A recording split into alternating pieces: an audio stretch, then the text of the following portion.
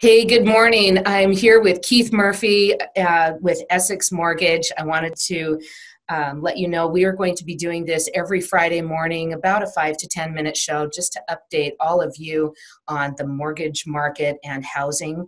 And so first of all, of course, thank you, Keith, for being here and being willing to share all of your expertise and information with me.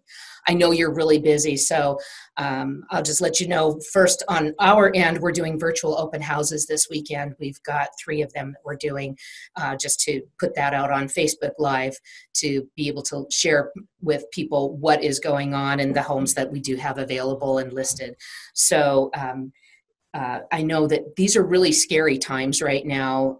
We definitely have seen a slowdown in the number of showings, and people are really worried about, their 401k, their health, their jobs, that sort of thing. And I don't want to come across as, being like a harbinger of doom, but obviously we do want to deliver the truth of what we're seeing out there. So, first of all, if we could get right to a couple of questions. We've been hearing a lot of craziness in the mortgage market with this 0% interest rate that the Fed just passed. And then mortgage rates, on the other hand, we've seen come up a little bit. Can you explain what's going on? Yeah, actually, I think, there's two dynamics that are happening in the market. One is we've basically gone from 2008 to 2020 in 1 month. Going back to the financial crisis when things were seizing up and people were seeing bank failures, there was a lot of uncertainty in the financial markets and it caused disruption. And that's what we're experiencing again now is uncertainty. And when it comes to the zero interest rate, that's for the Fed funds rate. So I'm just going to define what that is. The Fed funds rate is the interest rate that banks charge each other for overnight lending. Think of it, if you had a retail store, you've got to balance your cash register to your receipts every day, and it's got to be even. Well, if there is some receivables that haven't come in yet, you've got to bring in capital to make that cover. And that cost of doing business for banks has been reduced to zero, but it didn't have a direct impact on mortgage lending. That's more so tied to the 10-year Treasury bond yield. If you look at bond prices on the 10-year Treasury and add 150 basis points to it, typically you're going to see that that's where the 30-year fixed rate is. But that's not what's happening. Like I said, back in 2008, the markets got disrupted. They're disrupted again because basically investors buy mortgage-backed security bonds. And those bond prices, when they do go up, they bring rates down. Well, what we saw a couple of weeks ago after the Fed announcement was the market seized up.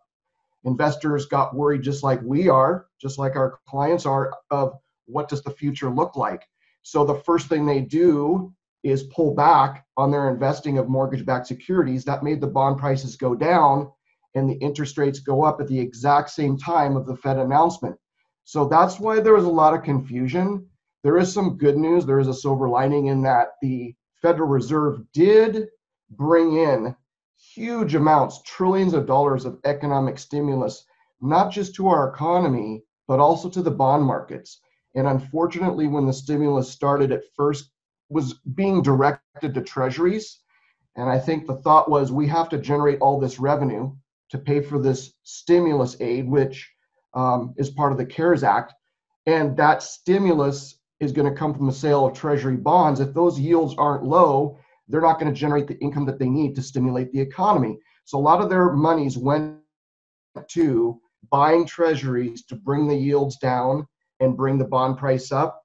And mortgages kind of took it on the chin. The Fed realized that as mortgage rates literally went from the low threes, mid threes to over 4% overnight, that was going to be a huge impact on the housing market. And they quickly redirected money to mortgages. What I'm seeing on my side of the fence, and I'm watching the bond trading screens live all day long, is that most of the Fed money is going to conforming loans, which are the 5, 10, 400 balances and below. And they're going to two products, and that's the 30-year fixed and the 15-year fixed. The 20-year, the 25-year, the 10-year, any of the ARM products and some of the government loans and definitely high balance aren't getting Fed stimulus. So those rates are still kind of wonky, if you will. But when you look at the interest rates for the 30-year and the 15-year, they're significantly lower than they were just even a week ago. I'll just give you a quick quote, and this would be for somebody who's a well-qualified buyer or a client who's looking to refinance that has 20% equity and a good credit score, say 740 and higher. The 30-year fixed with no points this morning, the market opened at 3.625, and for the 15-year, it's at 3.125. So still historically low levels and down from where we were just, a week or so ago. I think I Well, lost a that's little all bit great of the, news. And thank you for that explanation, because I think that that's where a lot of people have really been confused. So are you, or not are you, but how are you seeing these changes impact your mortgage application clients right now? Yeah, that's a great question. Thanks for asking that. It's a dynamic that's changing day by day. So I can't stress that enough, that whatever we're educating on and putting out today could be different by this afternoon or come Monday. But credit is definitely tightening up. Again, if you were an investor, or if anybody watching was an investor of mortgage-backed securities, you want your investment to perform well. You want to get all of your capital back plus a return. That's the idea of investing. So the credit standards have been risen. Minimum credit scores are now 680. Debt to income ratios are being watched. You definitely still have to be fully employed. And if you've had your hours cut back or you are on a temporary layoff, you're going to have difficulty qualifying for a mortgage right now. Just out this morning, two behemoths, Wells Fargo and Chase, both pulled out of the jumbo market. Jumbo markets are not securitized by the government. They're not insured by the government. So Fannie Mae and Freddie Mac do the conforming loans. Jumbo loans are left up to individual investors to insure themselves. So they're underwriting it and taking the risk. The two largest players in the market pulled out of jumbo this morning. So there's something new for you right there that's going to impact people that higher price point, say over 770,000 price point. There's going to be some difficulty finding financing right now. Interesting. Yeah. I have a friend who is an underwriter for the jumbo side of Wells Fargo, and they do portfolio all of those products, I know. So I'll be having a conversation with him later today. Bottom line, you talked about the fact that rates are changing often. And do you have any sense, just your gut sense from doing this for 25 years, do you have any sense of where rates are going right now? I think, because I don't have that crystal ball that I wish I had, I think that if we stay in the middle lane and we talk about that conforming 30-year fixed rate loan and the 15-year fixed rate loan with good credit, good debt to income ratios, I think we're not going to see anything but continued low rates. And the markets will not be disrupted like they were in 2008 as far as financing is concerned. But for those that, needed a bank statement program because they're self-employed and they don't report enough income on their taxes, or they needed those jumbo loans, or they've got lower FICOs or need down payment assistance, those are going to be where it's going to be a little bit more difficult. And we're going to have to strategize and put together game plans for maybe 30, 60, 90 days out versus being able to get an approval right away. But again, if you stay in the middle lane and you're kind of looking at vanilla financing, then there shouldn't be any disruption. And I think we're only going to see those mortgage rates continue to remain low and maybe even go lower. When you, if you could just clarify real quickly, when you say vanilla financing, are you talking about your normal 20% down? Are we going to be seeing, are you able to do anything with FHA and VA right now, or are those programs tightening up as well? They're definitely tightening up as far as guidelines are concerned, but that's a great question. So to make sure I'm clear, you don't have to have 20% down to stay in that middle lane. You can still purchase a home with as little as 3% down on a conventional loan, 3.5% down on FHA, zero down on VA.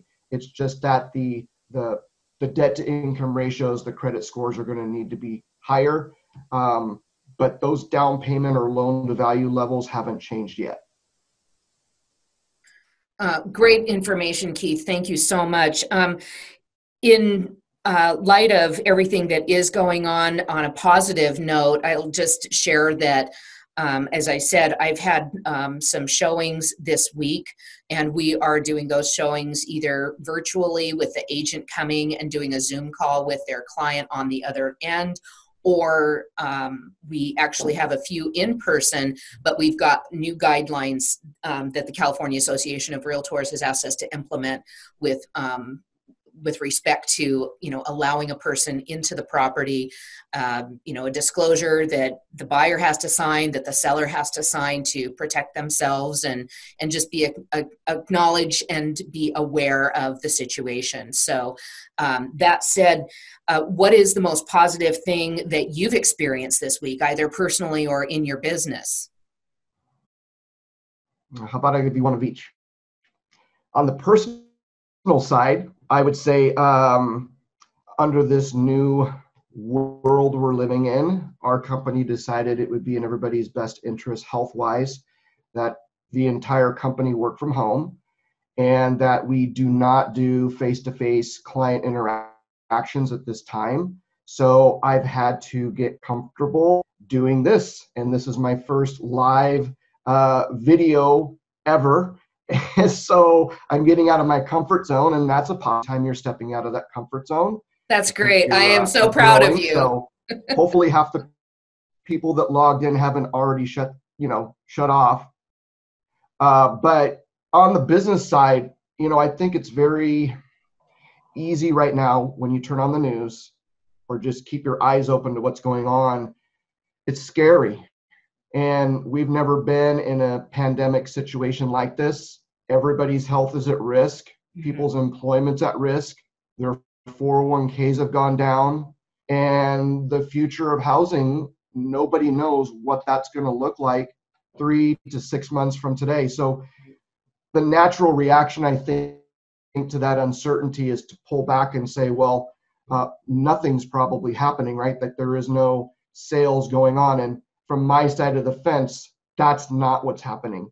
There are still plenty of clients that need, for what varied reasons, job relocations, getting married, having a baby, that need to sell their home and buy another, or first-time home buyers who, just got married, they're living in an apartment, had a baby, and they want their own home, and they know with these historically low interest rates, because they feel comfortable with their employment and income, they're still buying.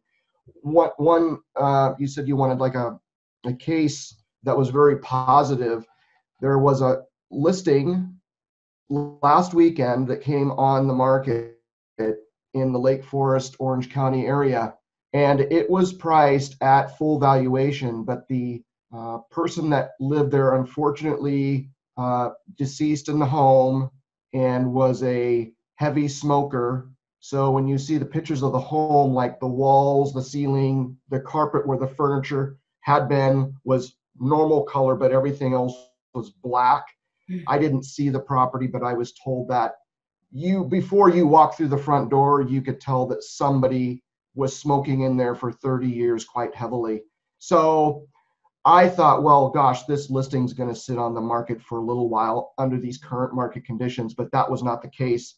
In fact, there were, from what I was told by the listing agent, over 40 showings in the first 40 hours. And by the third business day, there were 15 offers. Again, because the seller was deceased, it's a trust sale. So there's an attorney that's representing the family from the seller that's negotiating everything. And he decided they were going to take the 15 offers they received and only counter back the top 5. And they did so, and one of them was selected, and luckily it was my client, but they went in to escrow over market value. those were the types of things that we were seeing before this COVID virus hit us unexpectedly. And I'm still seeing it as recently as a week ago. So the market's definitely going to shift. There's going to be people that are going to sit on the sidelines, and probably rightfully so, and wait and see what the future looks like. But really, I think the positive is for people that still need to buy and sell, the financing's fantastic and the liquidity's there to make the loan happen. And there's, a lot of vibrancy in the market still. That's a great example of somebody needing to sell and a buyer being able to take advantage of the fact that they are still able to qualify and be able to purchase. And, there are homes out there that, maybe they need a little bit of sweat equity, but that's a perfect opportunity for someone to be able to purchase where, and as it turned out, there was quite a bit of competition, but I know that there's plenty of other areas in Southern California where this same thing is happening, and there may not be quite so much competition to purchase. So there might be some fantastic opportunities for those first-time buyers or possibly investment purchasers. But yeah, that's a great, perfect, real life story, and I appreciate you sharing that with us. So listen, I know that you've got to go. You've got to probably list as long as your arm of things that you need to tackle today, and I certainly do too. But I really appreciate your time, your expertise, and I look forward to seeing what happens over the next week. And hopefully it'll be some more good news and good things, and that we'll all just keep calm and carry on, as they say. And appreciate your time today, Keith. Absolutely. Kelly, thanks for putting this together. It was fun, and I'll just part with my own positivity, and that is this too shall pass. Yes, we've never seen these kind of events impact our lives the way they are now, but there'll be one day, whenever that is, I don't know, but things will be back to normal. I think we just need to keep our focus on that and stay as positive as we can, support each other, be kind, and everything will be all right. So you have a great day, Kelly. Thanks so much, Keith. I appreciate it.